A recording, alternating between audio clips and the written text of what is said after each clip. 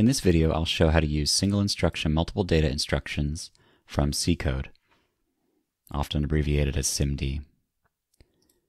I'm developing on a Raspberry Pi 3B+, and will show how SIMD can speed up the motion detection algorithm that's at the heart of my PiMera project. To do traditional motion detection, you must compare each corresponding pixel between two frames of image data, which is the very definition of and the perfect candidate for single instruction multiple data. I'll show two versions of the algorithm, one in C code without SIMD instructions and another with. We'll compare each in terms of performance. Since the title of this video mentions intrinsics, I should define that first. Wikipedia has a great summary, which is not there. Give me a minute. There it is. All right, so basically an intrinsic is a function whose implementation is handled specially, in a special way, by the compiler. It also mentions they're used to explicitly implement vectorization in languages which do not address such constructs. Hey, that's us. However, before we can use SIMD, we need to figure out what instructions and which intrinsics are available to us. I'm developing on a Raspberry Pi 3B+. And luckily, there's this very helpful page that covers the CPU used in each Raspberry Pi model here. So I'm on 3B+.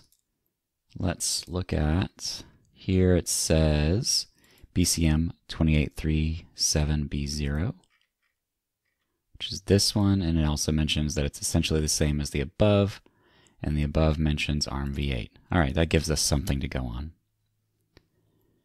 Now that we know that, we need to look up the processor manufacturer's docs for SIMD. ARM has a great summary page that gives us some useful information. This is specifically about Neon. I know that Neon is relevant here, but what I really am keying in on is the ARMv8 mention here. It mentions that the registers are 128-bit, which is great. And that means it should have instructions for processing 16 8-bit integers at a time, which is going to be amazing. Oh yeah, right here. It says it right here. 16 8-bit operations per instruction. Very, very good. Okay. So in order to know which intrinsic functions are available in C, ARM has given us this guide here. So I know I'm dealing with Neon and A64, which gives me a list, but also you can filter by what type of operation you're doing and the return base type, which is good. And the element bit size, basically if you're operating on vectors with 8-bit elements or 16-bit elements or larger. One of the first operations we're going to do is a load. And it looks like there's a one that returns 16 8-bit integers, or basically loads that many integers into a vector register. Okay, I'll get back to that in a bit.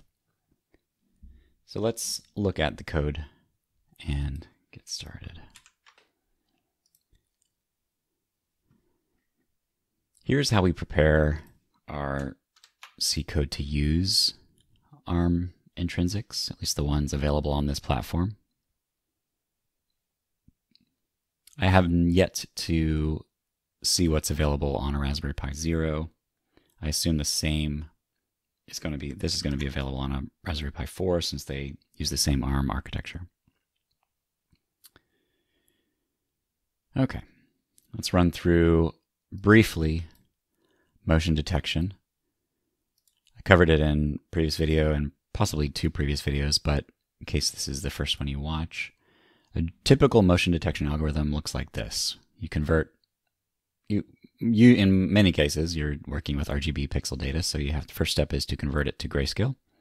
Then for each current pixel, in the current frame, subtract it from the corresponding pixel in the previous frame, take the absolute value of the subtraction. If that value, that result, is above a threshold, consider the pixel as having changed, and then if enough pixels have changed, we've detected motion. Okay, so in order to do this, I'll scroll down and show you that I've got a non-SIMD version and the SIMD version. They're going to be operating on the same data. Since I really want to be able to process 1920 by 1080 pixels quickly, that's the data that I'm going to be testing with. So I'm setting up the dimensions here. This will count the number of changed pixels in our frame. If a pixel frame to frame changes 10 or more, by 10 or more, then we count that pixel as having changed. And if more than 10 pixels or 10 or more pixels have changed, we consider the new frame to have motion. All right, so I'm setting up some buffers, current and previous frame buffers. I'm going to predefine the length for each, allocate the memory, fill both with the value of 10, or so both will be starting with a value of 10. And then occasionally, I'm going to fill previous with the value of 20. That way, this is our operation we'll be doing. We'll be doing current minus previous. Like the current pixel at I minus previous's pixel at I, for example. So I want 10 minus 20 to go negative, so that we can ensure that the absolute value is being handled correctly. Okay, I hope that made sense. So in order to make sure that I'm comparing apples to apples, the SIMD version will be using pointers in the loop to jump ahead. So I created a for loop with pointers for the non-SIMD version. So starting a C pointer pointing to the head of the current buffer, frame buffer. Likewise for P. Cmax will hold the address that's just beyond our current buffer so that we know when to stop right here. We're going to loop while C is less than Cmax. And we're going to be jumping ahead just by one memory location, just by one 8-bit integer at a time. And here's the algorithm that we talked about up above in comments. So C is a pointer, so we have to dereference it to get the actual value that lives at that memory location.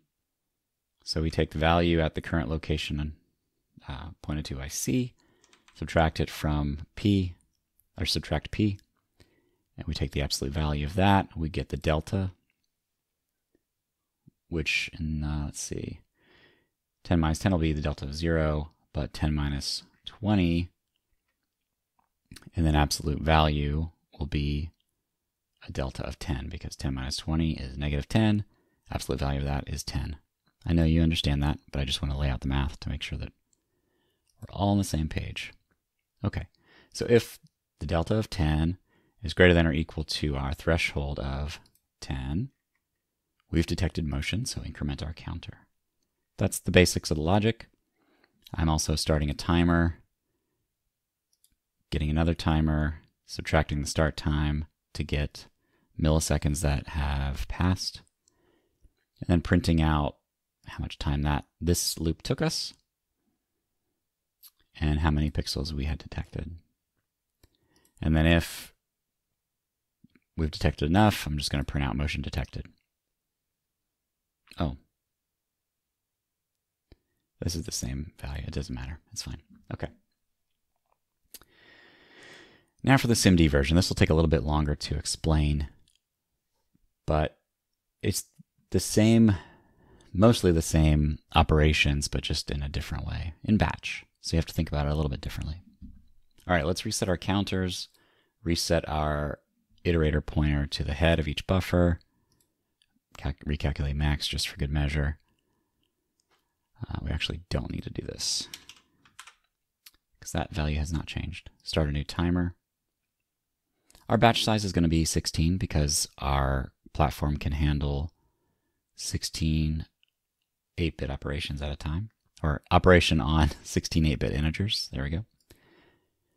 Okay, so the good thing about intrinsics is it gives us C-style ways of doing SIMD. These are new types declared in that ARM Neon header file that I included at the top. I'm declaring some registers to use.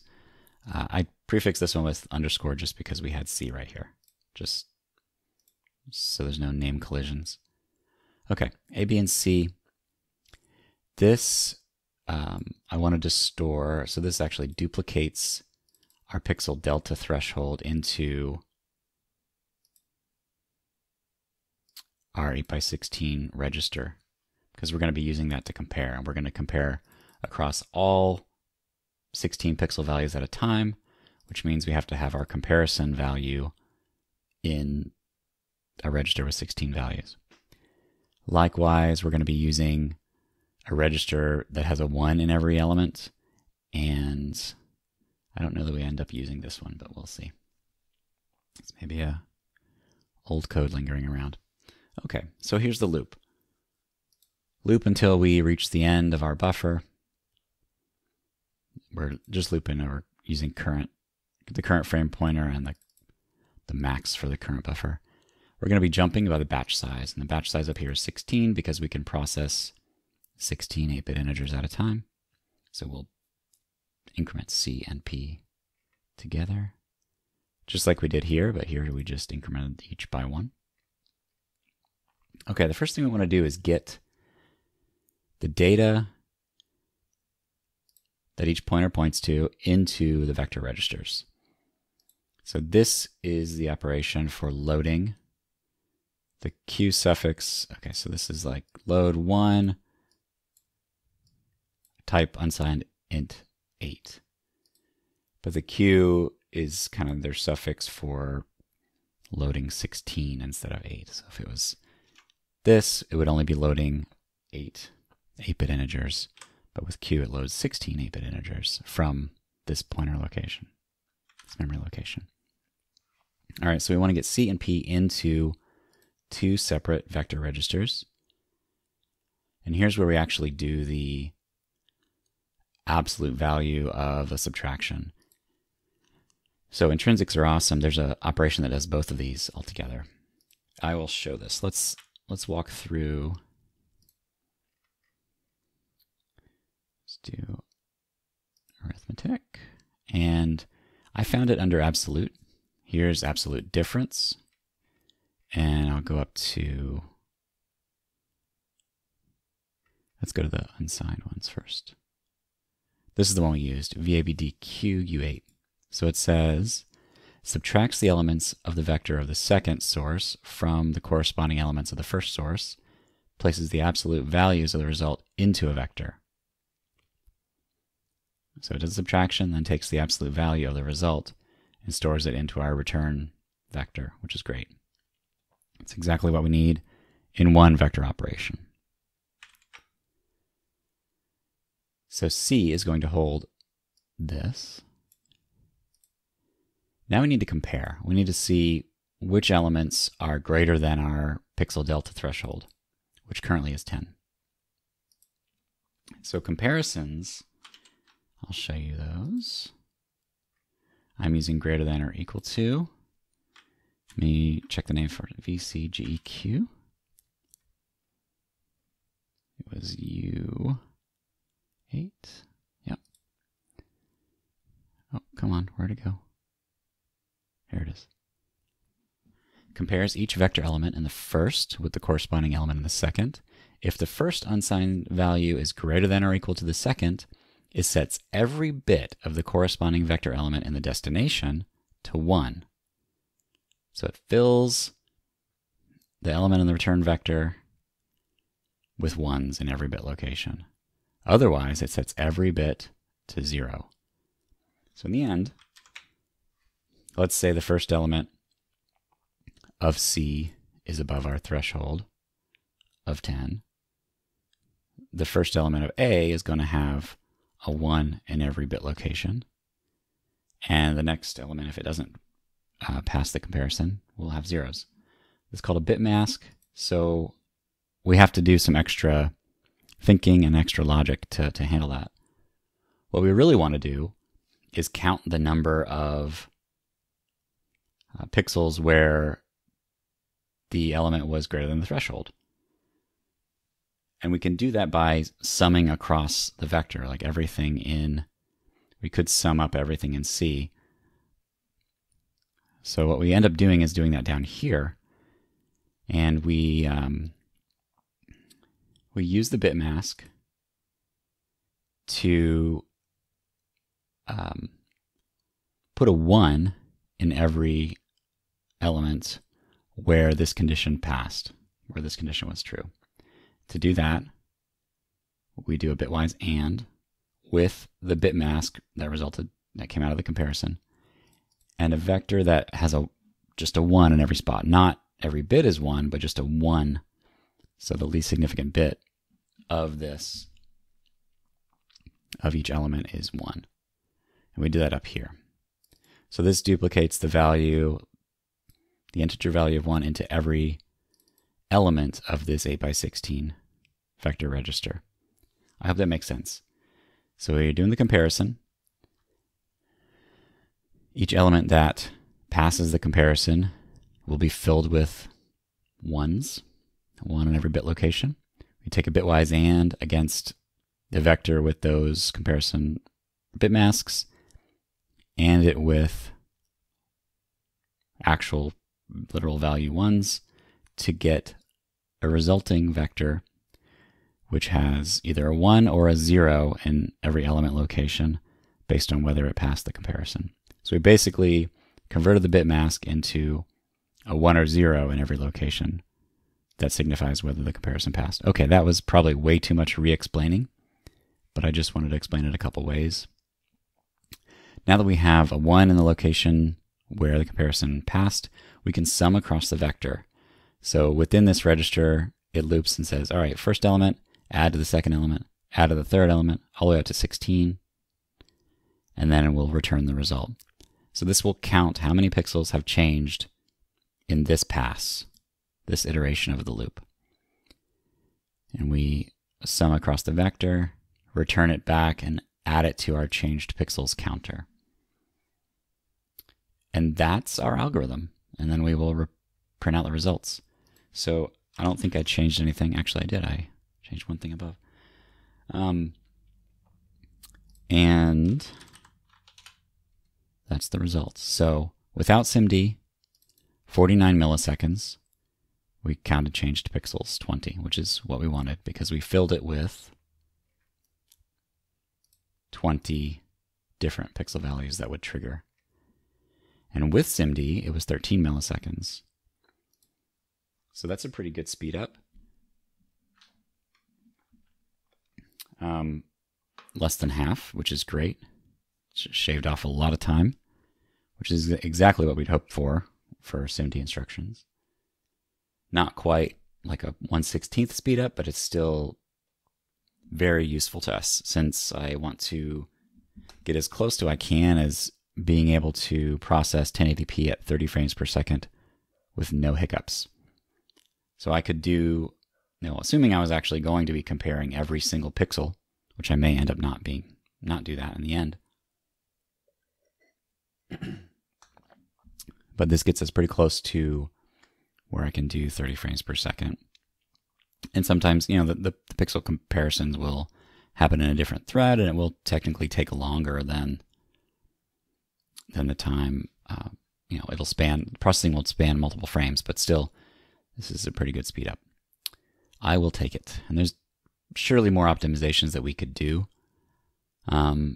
Like I mentioned, I probably won't end up processing every pixel. PiMera will likely have the option where you can select a region where small region where you want it to do the comparison, or I may end up feeding it, even if we're recording video at 1080p, I may do the motion detection on 640 by 480 data instead, and that will make things a lot faster. Okay, I hope that was interesting. Thank you for watching. In the next video, I'm not quite sure what I'll do, so just have to see what ends up coming out. Thank you. Take care.